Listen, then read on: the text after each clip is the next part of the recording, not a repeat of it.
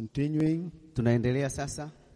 We thank God for such a powerful teachings Nashukuru Mungu kwa ajili ya mafundisho haya mazuri that we are getting from the book of Daniel ama tutapata kutoka kitabu cha Daniel and other references. na kupitia sehemu zingine. May God richly bless you. Mungu akubariki sana For such a revelation, the powerful understanding on the subject. Kwa mafunuo mazuri ambayo tunastahili. Now we continue with the leadership subject. Tunaendelea na kipindi sasa cha uongozi, Biblical leadership. Uongozi wa kibiblia. Or you can call it Christian leadership. Au unaweza kuita uongozi wa Kikristo. Let's go to the book of Philippians chapter 2. Kitabu cha Wafilipi sura ya 2. Wafilipi sura ya 2. From verse 3 to 4. Kuanzia mstari wa 3 mpaka wa 4. We will start from there today. Tutaanzia pale Wafilipi sura ya 2 mstari wa 3 mpaka wa 4.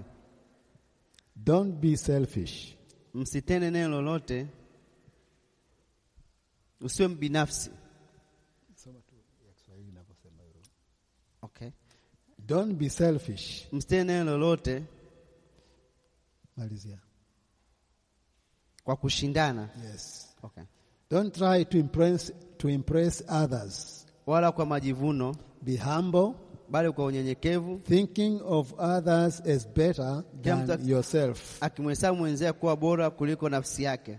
Each of you should look not only to your own interests, Kila mtu asiangalie mambo yake mwenyewe, but also to the interests of others. bali kila mtu angalie na mambo ya wengine. This is the heart of biblical leadership. Huu ni moyo wa uongozi wa kibiblia. If you are to be called a leader, Kama unahitajika kuitwa kiongozi, and if you are to call yourself a leader, au kama unajiita wewe mwenyewe ni kiongozi, you need to possess these characteristics. unahitaji kuwa na hizi tabia. You must not be selfish. Usiwe mbinafsi. You must don't try to impress others. Usijaribu kuanza kujionyesha kwa wengine. You need to be humble. Unahitajika kuwa mnyenyekevu. Thinking of others as better than yourself. Na kuwafikiria wengine kuwa ni wa thamani kuliko wewe. This is what Paul is teaching us here. Na hichi ndicho ambacho Paulo anatufundisha hapa. That each of one, Sisi kila mmoja wetu, each and everyone, kila mmoja wetu should look not only to your own gain, usiangalie tu kwa faida yako mwenyewe, but you should think about others. lakini as utakao well. wafikirie na wengine. There is this word joy. Kuna hili neno furaha, J-O-Y. J-O-Y, joy, furaha. J-O-Y. J-O-Y. I put this word this way. Nimeweka hili neno namna hii. J stands for Jesus. J inasimama kwa ajili ya Yesu. O stands for others. Na O inasimama kwa ajili ya wengine. And Y stands for yourself. Na Y inasimama kwa ajili yako wewe sasa. So joy here, Kwa hiyo furaha hapa, it is Jesus first, Yesu kwanza, and others follows, na wengine wanafuata, and then lastly na mwishoni yourself. ni wewe sasa. Wow. Makofi kwa ajili ya hilo jamani. Amen. Amen. This is the heart of a leader. Hii ni moyo wa kiongozi. In the leadership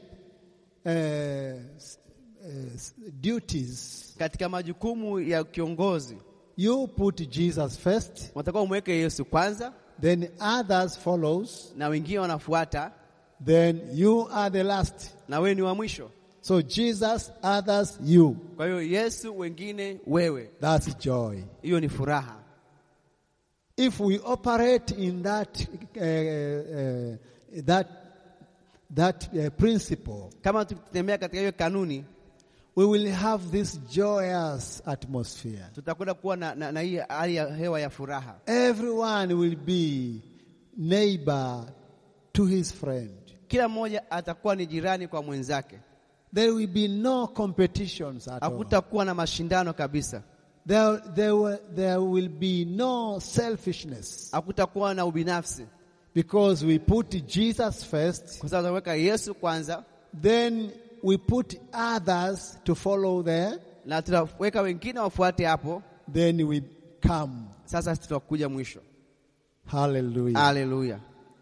Now, when you lead or do things, unapoongoza au kufanya mambo, do not let selfish, usifanye kiubinafsi or pride, au kwa kiburi, be your guide. Usiache ubinafsi na kiburi ukuongoze. Selfishness always promotes personal gratification. Ukiwa na ubinafsi inapelekea kutaka kujiona wewe ni bora zaidi. Selfishness is contrary to the scriptures. Na ubinafsi ni kinyume na maandiko, which commands us to have respect for the right and the feelings of others. Ambayo maandiko yanatuamuru kuwaheshimu wengine, haki za wengine. And this does not mean that we will allow church members to continue living in sin because we respect their rights. Na hii haimaanishi kwa sababu tunaheshimu haki za washirika tuwaruhusu endelee kuishi dhambini. Because of their rights and their feelings. Kwa sababu ya kuheshimu haki zao na hisia zao. No. We will lead them according to the word of God. Tutawaongoza kulingana na neno la Mungu. With humility and love. Kwa unyenyekevu na kwa upendo. That is the meaning of influencing others. Na hiyo ndio maana ya kuwashawishi wengine. So that they can follow examples from us. Ili waweze kufuata mfano wetu sisi. Hallelujah. Hallelujah. We will warn them with love. Tutawaonya kwa upendo. And advise them not to continue into sin. Na kuwashauri wasiendelee katika dhambi. And we will let them decide. Na tutawaacha waamue whether they continue in sin au kama wataendelea dhambini au and die, or they quit and live. Tutawashauri kwamba kama wataka kuendelea kwenye dhambi wafe au wataacha dhambi waweze kuishi. Remember, we all didn't deserve to be leaders. Kwamba kumbuka sisi wote tunastahili kuwa viongozi. We didn't deserve to be leaders. Hatukustahili kuwa viongozi. But Christ put us and our conditions above his own welfare. Lakini Mungu Yesu alituchukua kulingana na hali tuliyopo, akatuweka katika kusimama katika nafasi ambayo ya kwake. Now Paul calls us to do the same in our relationships with the others. Anatuita na kututaka tufanye hivyo hivyo kwa mahusiano yetu na wengine. Remember, there's no leadership if there is no people. Kumbuka kwamba hakuna uongozi kama hakuna watu. And you cannot be there as a leader and you become too judgmental. Na uwezo kuwa kiongozi na ukaanza kuhukumu watu. You just judge everything you see. Unahukumu kila kitu. You judge everything you see. Unahukumu kila kitu unachokiona. It is good to lead the people with the love of God. Ni vizuri kuwaongoza watu wa Mungu kwa upendo wa Mungu. And this selfishness corrupts relationships with other people. Na hii hali ya ubinafsi inaharibu mahusiano na watu wengine. So Paul wanted them, the Philippians, to see that the basic cause was selfishness. Kwa hiyo Paulo alitaka hao Wafilipi waone kwamba tatizo kubwa ilikuwa ni ubinafsi. And the cause of selfishness is pride. Na sababu iliyosababisha au chanzo cha ubinafsi ilikuwa ni kiburi. If you have this spirit of pride, ukiwa na hii roho ya kiburi, we are getting it from the teachings from Apostle Mark. Tunajifunza kutokana na mafundisho ya mtume Mark. That's what Lucifer was. Jinsi ambavyo shetani alikuwa na kiburi. Nebukadnezar alikuwa na kiburi. And even the king of Tyre. Na pia mfalme wa Tiro. You see, it is very dangerous to adopt that spirit of pride. Ni hatari sana kupata hiyo roho ya kiburi. You cannot be a good leader if you possess that spirit. Hauwezi kuwa kiongozi mzuri kama utakuwa na roho ya kiburi. Paul is showing how we can lead Christian churches. Na Paulo anatuonyesha jinsi tutakaongoza makanisa ya kiroho, Christian groups, kuongoza vikundi vya Kikristo, Christian departments, kuongoza idara za Kikristo. He commands us to avoid leading in greediness. Ametuamuru tusiishi katika tamaa. He don't want us to lead in selfishness. Hatutaki tuishi katika hali ya ubinafsi. His goal was to remove the focus of Christian leaders from self to others. Na lengo lake kubwa, shabaha yake kubwa ni kuondoa uongozi wa Kikristo kutoka katika mtu binafsi kwenda kwa watu wengine. You know, Jesus personified leadership. Yesu pia naye alichukua ule uongozi kibinafsi. He directed people into the way. Aliwaongoza watu wafuate njia, into the truth, katika kweli and the life, na katika uzima. And he showed the way to love. Na alionyesha njia ya upendo. He showed the way to forgiveness. Alionyesha njia jinsi ya kusamehe. The way to humbleness. Na njia jinsi ya kuwa na unyenyekevu. And the way to eternal life. Na njia ya uzima wa milele. If we are to lead, kama tunataka kuongoza, let us show the way. Nataka tuoneshe njia to love. Ya upendo. That people may love God. Na watu wampende Mungu. Let us show the way to forgiveness. Tuoneshe watu njia ya kusamehe. And doing that by example. Na kufanya hivyo kwa mfano. Let us be humble. Tuwe wanyenyekevu. And show the way to humbleness. Na kuonesha njia ya unyenyekevu. As we influence others. Tunapowashawishi wengine. Hallelujah. Hallelujah. The best place to start with defining leadership, as I told you, na katika sehemu ya kwanza ya tafsiri uongozi kama nilivyokuambia, is with Jesus. Ni Yesu. Putting it in the right way, kuweka katika njia nzuri zaidi, we may say that leadership means, tunaweza kusema kama uongozi unamaanisha a person involved in a process of influencing and developing the group of people. Kwamba ni mchakato wa mtu ambaye anahusika kuandaa watu na kuongoza kufikia mafanikio. In order to accomplish a purpose by means of supernatural power. Kuwasaidia kufikia kusudi walioitiwa kwa njia ya kimiujiza. Now in this we see the example of Christ at work. Na hii tunaona mfano wa Kristo akifanya kazi. Leadership always begins with a person. Na uongozi unaanzia na mtu. Someone said at a leadership seminar I attended one day. Mtu mmoja alisema katika semina ambayo nilihudhuria wakati mmoja. A leader is a person with a magnet in his heart. Kwamba kiongozi ni mtu ambaye ana sumaku katika moyo wake. And a compass in his head. Na akiwa na ile ya kuongozea dira katika mkono wake. Dira. Hallelujah. Hallelujah. Most people have the skills to lead. Watu wengi wana ujuzi wa kuongoza. But when one is called on to marshal or to assemble or to arrange, lakini mtu mmoja anapoitwa kuweza kutengeneza na kupanga, those abilities in a leadership settings, na huo uwezo katika mpango huo wa kupanga, it is imperative. Inakuwa imperative. It is of vital importance. Inakuwa ni ya muhimu. People respond in the way that express approval or agreement. Watu mara nyingi wanajibu pale ambapo kunakuwa na majibizano. The more leaders understand themselves, pale ambapo kiongozi anajielewa, viongozi wanajielewa, the better the group and the mission being saved. Na ndipo ambapo kutatokea na watu kikundi kizuri au taifa zuri. Leadership is distinct from management. Kuongoza ni tofauti na kutawala. Leadership differs in nature from management. Na uongozi unatofautiana kabisa na ile hali ya kutawala. We manage things, tunatawala vitu. We lead people, lakini tuongoza watu.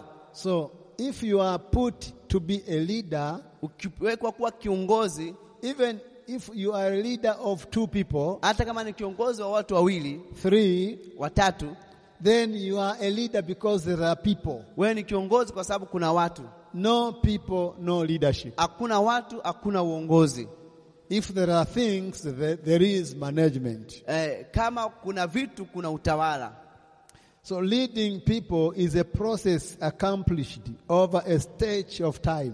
Kwa hiyo kuongoza watu ni mchakato ambao unatokea kuongoza watu baada ya muda fulani. You may not understand them. Unaweza usielewe.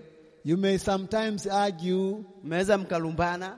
Sometimes you fight. Wakati mwingine kupigana. But as you continue moving, mnapoendelea mbele, you will come together in unity. Mtakuja pamoja katika umoja. Just continue to lead. Endelea kuongoza. You don't leave the group because there is like I don't understand them. Usiache kikundi kwa sababu siwaelewi mimi hao watu. Just continue leading the people. Endelea kuongoza watu. Lead them by example of being humble. Waongoze kwa kuwa mfano, kwa kuwa mnyenyekevu. Hallelujah. Hallelujah. Hallelujah. Tuseme amina jamani. It takes time.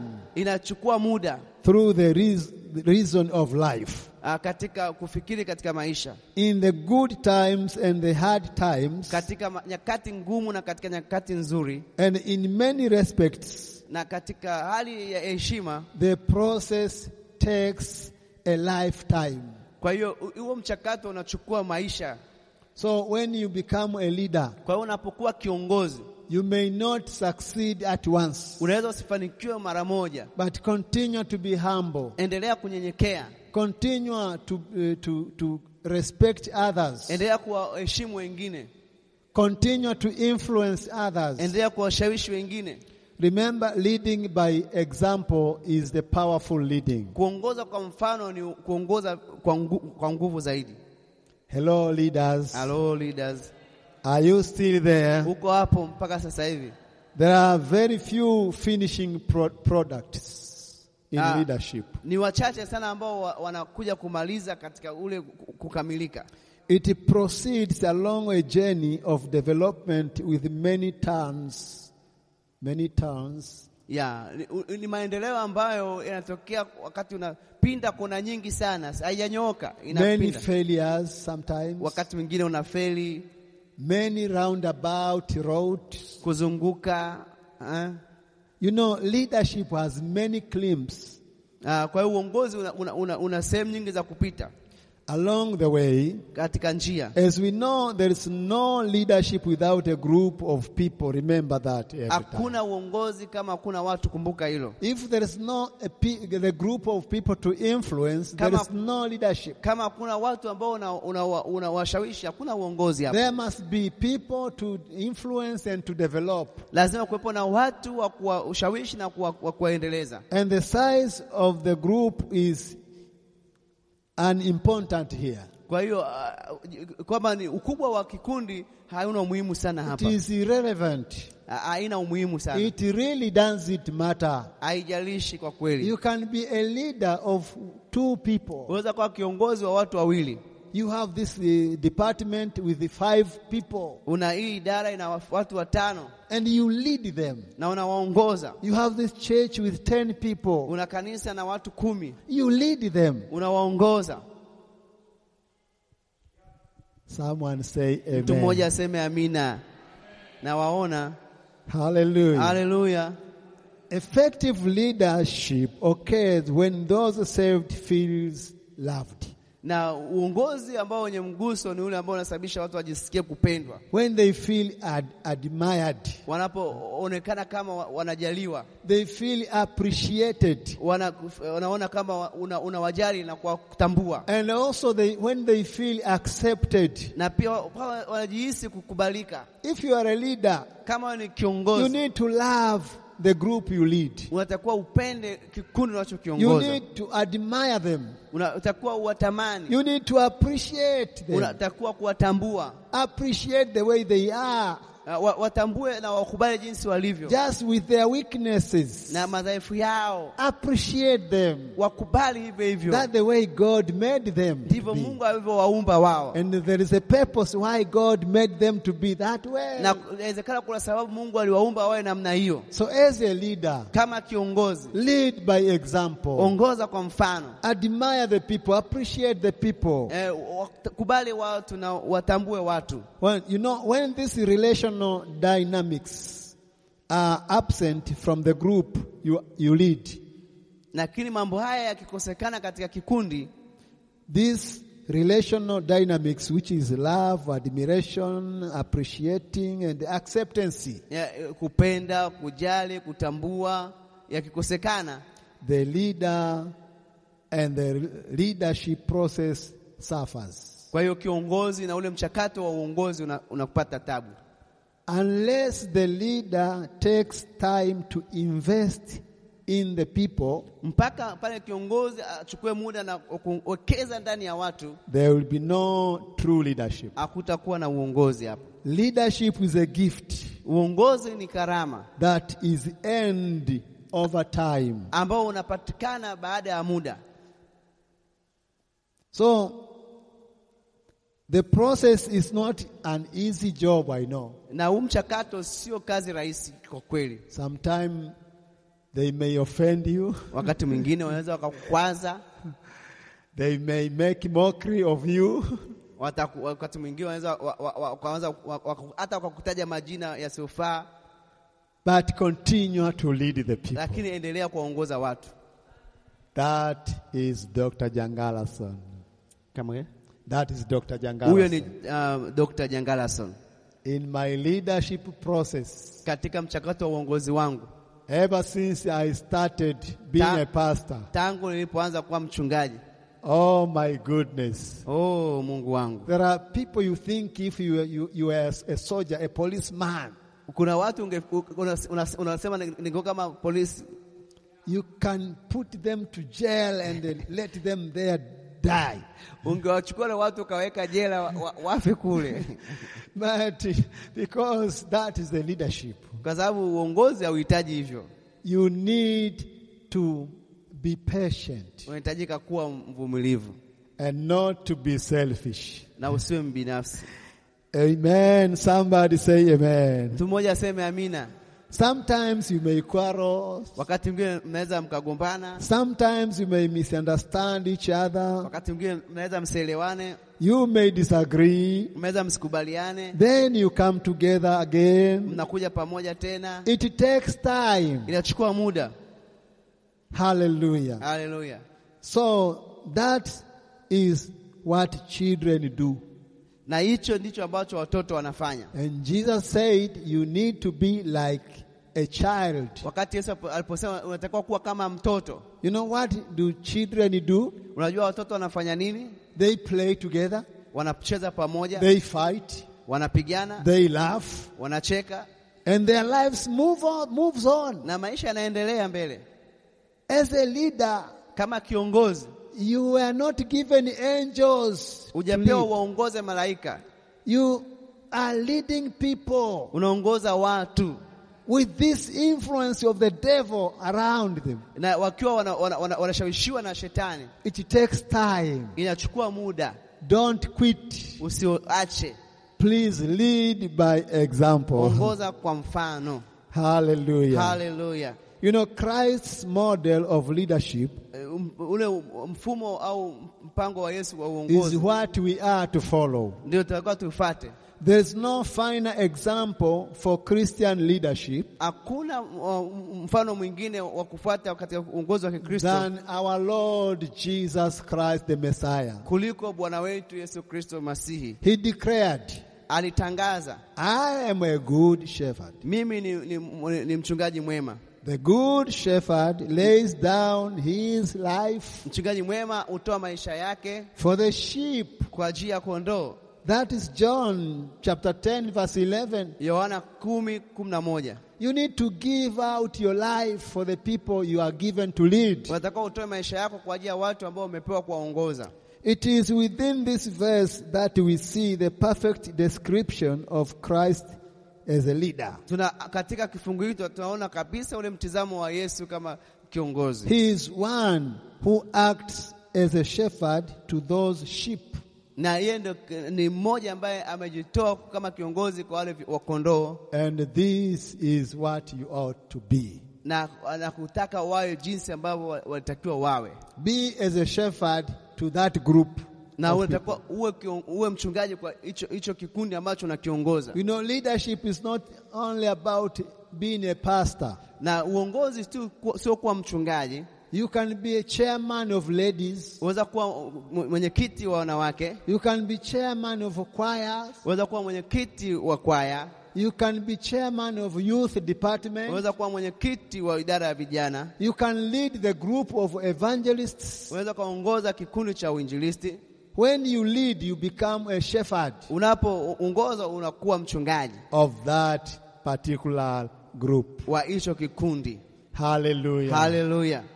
Someone say amen. Mtu mmoja aseme amina. So when Jesus referred to us as sheep, Yesu aliposema si kama kondoo, he was not speaking in affectionate term. Alikuwa aongee katika ile hali ya kimahusiano. In truth, sheep rank among the dumbest animals in creation. I mean sheep among the lions. Okay. Kwamba kondoo ni kama wanyama ambao wanaonekana kama wajinga. They are not safe. Na pia kondoo wakiwa katikati ya simba wanakuwa hawako salama. A stray sheep become disoriented, confused. Na kondoo akiwa mahali hapo anakuwa kabisa kama mtu kama ameachwa na anachanganyikiwa. And it become incapable of finding its way back to the flock. Na anakuwa hana tena uwezo wa kupata njia ya kurudi nyumbani. It become unable to avoid these hungry lions. Na anakuwa hawezi kujiepusha na hao simba wakali. So the stray sheep is perhaps the most helpless in all creatures. Kwa hiyo kama kondoo aliyepotea anakuwa ni mmoja wa mnyama ambaye kama gani? It might be among the is an animal that is helpless. It has no help. Anakuwa ni kama mnyama asiyekuwa na msaada. So Jesus called us his sheep. Kwa hiyo Yesu alituita sisi ni kondoo wake. He simply means that without shepherd, inamaanisha kwa kifupi kama bila mchungaji, we are helpless. Tutakuwa hatuna msaada. That group without you as a leader, na hiyo inasababisha wewe kama kiongozi, that group without you as a leader, na hicho kikundi bila wewe kiongozi, is helpless. Inakuwa kina msaada. Amen. Amen. So if you are given any group to lead, kama umepewa kikundi chochote kuongoza, you become shepherd on that group. Kuwa mchungaji wa hicho kikundi. Sema amina. Hallelujah. Hallelujah. The shepherd is one who has several roles in regard to his sheep. Kwa hiyo mchungaji ndio anakuwa na majukumu kwa hicho kikundi anachokiongoza. He leads the sheep. Anaongoza kondoo. He protects the sheep. Anawachunga kondoo. The shepherd of Lord's flock leads by modeling godliness and righteousness in his own life. Kwa hiyo mchungaji ambaye ana Mungu ndani mwake anaongoza wale kondoo waishi maisha yanayompendeza Mungu. And encouraging others to follow his example. Na kuwatia moyo wengine wafuate mfano wake. You must not say follow me as I'm not doing. Usiseme kwamba yale ninayofanya kwamba msiyafuate yale ninayofanya lakini mfanye yale ninayosema. Say what I say but not do what I do. No. Sema kile ninachokisema yako usifanye kile ninachokitenda. You must lead by example. Watakao uongoze kwa mfano. The choir must be led by example of leaders. Kwa hiyo kwaya itakao uongoze na viongozi wa mfano. Young men, women, evangelists, church, vijana wadogo wa injilisti. Of course in Christian leadership, katika uongozi wa Kikristo, our ultimate example and the one we should follow is Christ himself. Na mtu ambaye tutakao tumfuate na kumwangalia ni Yesu Kristo. The Christian leader is the one who follows Christ and inspire others to follow Christ. Kwa hiyo uongozi wa Biblia ni yule anayemfuata Kristo na anayeshawishi wengine wamfuate Kristo. Turn to your neighbor, tell your neighbor, geukia jirani yako, mwambie jirani yako, the Christian leader, kiongozi wa Kristo, is the one who follows Christ, ni yule anayemfuata Kristo, and inspire others to follow Christ. na anawashawishi wengine wamfuate Kristo. You didn't say to your neighbor. I want you to tell your neighbor. Mwambie jirani yako. And I want to hear your voice. Na nataka nisikie sauti yako. Mwambie the Christian leader, kiongozi wa Kristo, is the one who follows Christ, ni mmoja anayemfuata Kristo, and inspire others to follow Christ. na anawashawishi wengine wamfuate Kristo. Hallelujah. Hallelujah. You don't come up here with pride. Usije hapa na kiburi. You come here with sinful nature. Unakuja hapa ukiwa na hali ya dhambi, pretending to lead others. Kujifanya unaongoza wengine. No, we are marching toward Jerusalem. Tunapiga hatua kwenda Yerusalemu. We are going to heaven. Tunakwenda mbinguni. We are trying by all means to avoid hell. Tunajitahidi kwa jinsi yote kutokwenda jehanamu. When the rapture takes place, wakati unyakuo utachukua nafasi, will you be among us? Ask your neighbor. Muulize mwenzako, je, unyakuo ukija wewe utaondoka? Ask your neighbor, when the rapture takes place, je, unyakuo ukija, will you be there? Utakuwa pale? Will you be there? Utaenda? Tell your neighbor, but you are calling yourself a leader and you are not even sure. Unajiita wewe ni kiongozi lakini hata una uhakika. Tell your neighbor, you are calling yourself a leader and you are not even sure of going to heaven. Hebu mwambie mwenzako kwamba unajiita wewe kiongozi na hata una uhakika kwenda mbinguni. Mwambie mwenzako. I know, because you are born again, you are sure we are going together. Najua kwa sababu umeokoka una uhakika tutakwenda mbinguni. Haleluya. But we need to lead others, nataka kuongoza wengine to follow Christ. wamfuate Kristo. Those who are already in Christ, wale ambao tayari wako kwa Kristo, they need to be led. wanatakiwa kuongozwa. And those who are still outside of Christ, na wale ambao wako nje ya Kristo, they are needed to be influenced, wanatakiwa washawishiwe to follow Jesus kumfuata Christ. Yesu Kristo. Someone say amen. Mtu mmoja aseme amen. Paul understood this principle and said, Paulo alielewa hizo kanuni na akasema, follow me as I follow Christ. Nifuate mimi kama ninavyomfuata Kristo. That is biblical leadership. Hiyo ndio uongozi wa kibiblia. You need to lead other people as you yourself follows Christ. Unataka kuongoza watu wengine wewe mwenyewe ukiwa unamfuata Kristo. That is 1 Corinthians chapter 11. Ni Wakorintho wa kwanza 11 and verse 1. na mstari wa kwanza. So under the plan God has ordained for the church, na chini ya mpango ambao Mungu aliuandaa kwa ajili ya kanisa, leadership is a position of humbleness. Uongozi ni sehemu ya unyenyekevu. A position of loving. Sehemu ya kupenda and the na kutumika. So position of humbleness, loving and the service. Unyenyekevu na kutumika. Church leadership is ministry, not management. Na uongozi wa kikanisa ni kuongoza na sio kutawala. We are not managers over people. Sisi sio watawala wa watu. We are not bosses over people. Sisi sio mabosi juu ya watu. We are simply leaders who ministers to them. Ni viongozi ambao tunawatumikia watu. Those whom God designed as leaders are called not to be governors, monarchs. Wale ambao wameitwa na Mungu kutumika hawajaitwa wawe magavana au kuwa kama wafalme wanaotawala watu. But humble slaves. Lakini watumwa wanyenyekevu.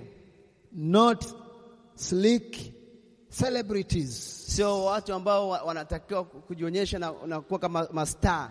But laboring servants. Lakini watumishi ambao wanatumika. Those who would lead God's people in the level, in any level I mean. Wale watu ambao wanaongoza watu wa Mungu katika hatua yoyote. Must above all exemplify sacrifice. Lazima waishi maisha ya kujitolea au kujidhabihu. Jesus himself gave us the pattern, the structure of submission. Na Yesu mwenyewe ametupatia mfumo wa jinsi ya kujinyenyekesha. when he stooped, he bended downwards to wash his disciples' feet. Ambapo aliinama mbele ya wanafunzi, miguu ya wanafunzi wake. That's a task that was customarily done by the lowest of slaves. Yesu alipoosha miguu wanafunzi wake, hiyo ni kitendo ambacho kilifanyika na mtumwa ambaye ni ule wa chini kabisa, lakini Yesu anaonyesha mfano kwa kuosha wanafunzi wake. You must remember that even in slavery, those days they were levels. There were levels of slavery those days. Katika kipindi hicho pia kulikuwa kuna hatua au ngazi ya watumwa. So the washing of feet were done by the slaves of the lowest level. Kwa hiyo kuosha miguu ilikuwa inafanyika na mtumwa ambaye alikuwa ni wa ngazi ya chini kabisa. In the book of John, katika kitabu cha Yohana chapter 13, sura ya 13 verse 4 mstari wa 4 to 17 mpaka 17. Let's get there. Hebu tuna pale kitabu cha Yohana, John chapter 13. Yohana 13. Fungua kitabu cha Yohana. I wonder whether I still have time there. Sijui kama na muda bado. Okay, John chapter 13. Yohana 13 verse 4 to 17. Mstari wa 4 mpaka wa 17. We will break as we read. Tutakuwa tunasoma na kuweka kituo. We read as follows. Tusoma kama ifuatavyo. Rose from supper and laid aside his garment. Aliondoka chakulani akaweka kando mavazi yake. Took a towel and girded himself. Akatoa kitambaa akajifunga kiunoni. Did you hear that? Umesikia hilo? You know, taking off his outer robe. Kutoa ile vazi lake la nje. Closing with the towel na around his waist. Taulo kiunoni kwake. He is dressing in the garb of a slave preparing to render service. Kwa amevaa kama mtumwa ambaye anajiandaa kutoa huduma. Without his outer robe, bila kuwa na ile vazi lake la nje. It was so nice, that robe. It was so nice and very expensive. Na ile vazi lake la nje lilikuwa ni nzuri sana, lilikuwa ni la gharama. It was smooth, woven, seamless robe. Ilikuwa imetengenezwa na kushikamanishwa vizuri kabisa. So, kwa hiyo when he removed that robe, alipovua hilo vazi, he was left with a tunic. Alibakiza na ile vazi la ndani. A short garment like a long undershirt. Ni kama shati ambayo ni fupi. That is what Gentile slaves would often wear to save a meal. Na hivyo ndivyo ambavyo anavovaa mtumwa ambaye anahudumia watu chakula. So that is expression of his greatest act of love. Na hiyo ilikuwa inaonyesha tendo lake kubwa la upendo. You know, the usual time for foot washing is when guests arrive at their destination when they visit you. Na pale ambapo kuosha miguu inapofanyika ni pale ambapo yule mgeni amefika katika pale ambapo ni mwisho wa safari yake. And foot washing is a gracious act of hospitality for guests who have walked the dusty road to their destination. Kwa hiyo kuoshwa kwa miguu ni kitendo cha heshima kwa yule mgeni ambaye ametembea kwenye njia yenye vumbi katika kufika kwenye sehemu ambayo kanaenda. And the only Gentile slaves of lowest level were required to do it. Na mtumwa ambaye wa ngazi ya chini kabisa kutoka kwenye mataifa ambayo sio Muisraeli ndio atakuwa afanye hicho kitendo. Why did Jesus do so? Sasa inakuwaje Yesu afanye hivyo? Why didn't his disciples take the duty and wash others? Kwa nini wanafunzi wake wasingechukua hiyo nafasi na kuosha wengine? You know, Luke in the gospel, in his gospel, Luka katika kitabu chake, he records an incident in which disciples were arguing. Ametuelezea habari ambapo wanafunzi walikuwa wakibishana. They were arguing among themselves concerning which was greatest. Walikuwa wanabishana nani ambaye ni mkubwa. You can get that from Luke, the book of Luke chapter 22. Unaweza kupata kwenye kitabu cha Luka 22 from verse 24 to 27. 24 mpaka 27. And Jesus in verse 27 in the book of Luke katika mstari wa 27, he asked them, akawauliza, who is greater? Nani ni mkubwa au mkuu? Is he who sits at the table? Ni yule ambaye anaketi kwenye meza, or he who serves? Au yule ambaye anatumika? Is it not he who sit at the table? Si yule ambaye anakaa kwenye meza. Yet I am among you as the one who serves. Lakini katikati yenu ndio nyinyi ambaye mnatumikia. Yet I am among you. Okay, hata hivyo mimi niko katikati yenu as the one who serves, ambaye nawatumikia. In other meaning, katika maana nyingine, you are supposed to be serving.